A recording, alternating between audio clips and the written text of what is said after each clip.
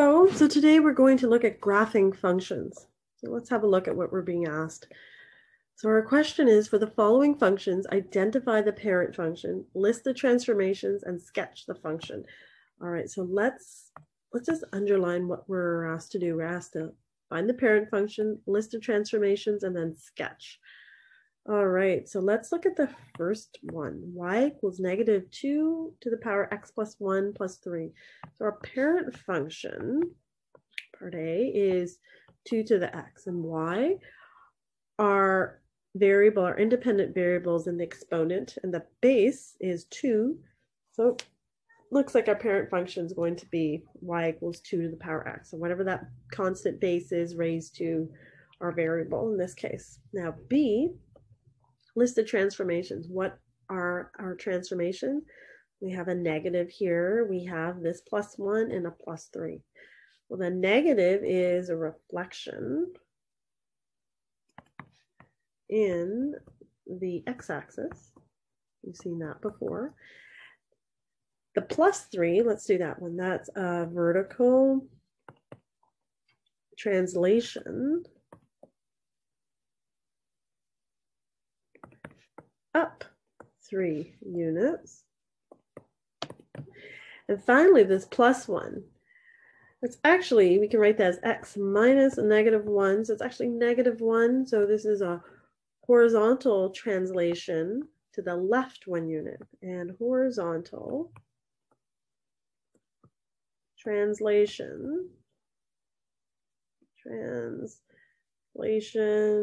left 1 unit. Good. So we have our parent function or our transformations, and now part C is the sketch. Now, do we have room? I think we have room there. So this is how I like to do it. I like to draw some axes. Do we have room? Let's give it a try. Might have to be a small little graph, but I think we can do it. Okay, so what I like to do is draw the parent function in first. So why don't we do that? Let's use blue for our parent function. So we know what our parent function looks like. Let's zoom out. We have more space. All right, or zoom in rather.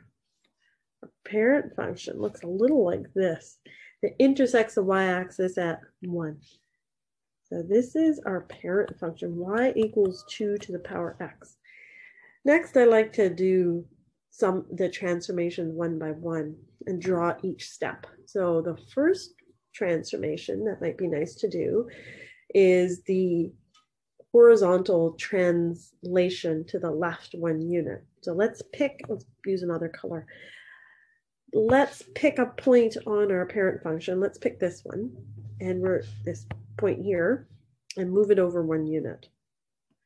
So now that point, the coordinates of that point are negative 1, 1. That means our entire blue curve has shifted 1 unit. So it looks something like that. So this green curve is y equals 2 to the x plus 1. All right. Good. So next thing that would be nice to do is a reflection. Let's do the reflection in the x-axis. All right. So now let's pick another color. How about this one? That means I'm going to take this same point. I'm going to reflect it in the x-axis. I'm going to end up down here. Okay.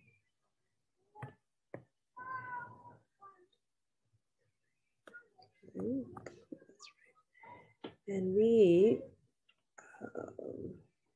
something like this. I'm going to end up with a curve that looks something like this. So this curve is y equals negative 2 to the x plus 1. Okay. Finally, we have a vertical translation up 3 units. So we're going to take this point and we're going to move it up 3 units. 1, 2, 3. So we end up at 2. All right, 2. Does that make sense? I think it makes sense. Oh.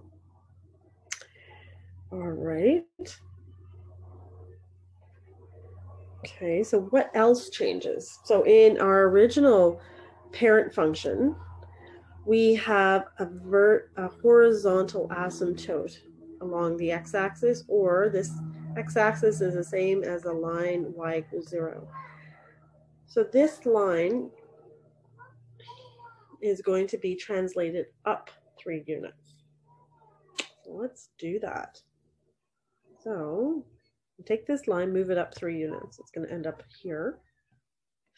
And let's draw in the new horizontal asymptote. Okay, let's just turn it into a nice broken line. Okay, let's pick another one last color for our last curve. Good, and we're taking this brown curve and we're moving it up 3 units. We're going to take this 1 point here, this point -1, -1, move it up 3 units. We're going to end up here at -1, 2. And let's draw in our curve. Whoops. Something like that. Where it intersects the y-axis, I don't know exactly. And this purple curve is our final transformation. -2 to the power x plus 1 all plus 3. So we have a new horizontal axis. Y equals 3. Let's put that in there. Y equals 3. And we performed all our transformations. We did them step by step. And we arrived at this final purple curve. All right. Okay, so let's look at the next one. We're going to practice this process again. So our second curve is y equals 2 over x minus 1 plus 3. So again, let's start with the parent function.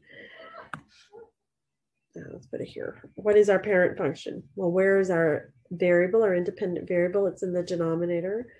And what parent functions do we know that have our independent variable in the denominator? It's the inverse functions, 1 over x. All right. B, what are the transformations? So we have a 2 here, a 1 here, and a 3.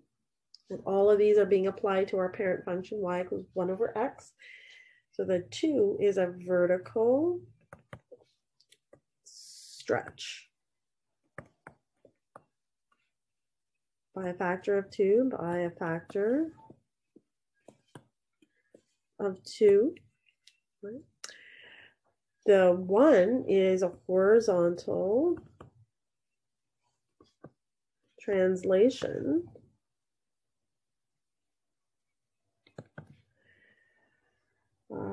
right 1 unit. And finally, the 3 is a vertical translation up 3 units. Okay, good. So we have our parent function, all our transformations, and now we need to graph. All right, so again, why don't we make this a little smaller so we can get it all in. Let's see our graph. Let's draw some axes in here. Let's use our straight line feature. I'm trying to think how much space we'll need. We might need a bit more. All right. Okay. Sometimes you need to anticipate what your final graph is going to look like and how much space you might need. All right, so there's our axes. So again, I like to start by drawing out the parent function. So why don't we do that? Let's use, I don't know, let's use yellow. So our parent function looks something like this, right? Yellow is 1 over x. Okay. So now let's perform the various transformations. So let's do the translations first. I think that will be interesting because the translations are going to change where our asymptotes are. So we have 2 asymptotes. right? We have the y-axis and the x-axis of the asymptote. So the x-axis, that asymptote, the equation is y equals 0. The y-axis asymptote is x equals 0. So any vertical translations are going to change the horizontal asymptote. Any vertical translations will change the horizontal asymptote. Any horizontal translations will change the vertical asymptote. So let's check for those. So we have a vertical translation up 3 units and a horizontal translation right 1 unit. So that is, use another color. That's going to change where our asymptotes are. So the translation up 3 units is going to take our horizontal asymptote and move it up here to y equals 3. So why don't we put that in? That might be good. Let's do that approximately there. Okay, let's create a nice broken line. All right, and then our horizontal translation, 1 unit to the, which direction are we going? To the right is going to change our vertical asymptote, and it's going to move it over. Whoops. 1 unit. I don't know where that would be. We'll just guesstimate for now. Be the best thing.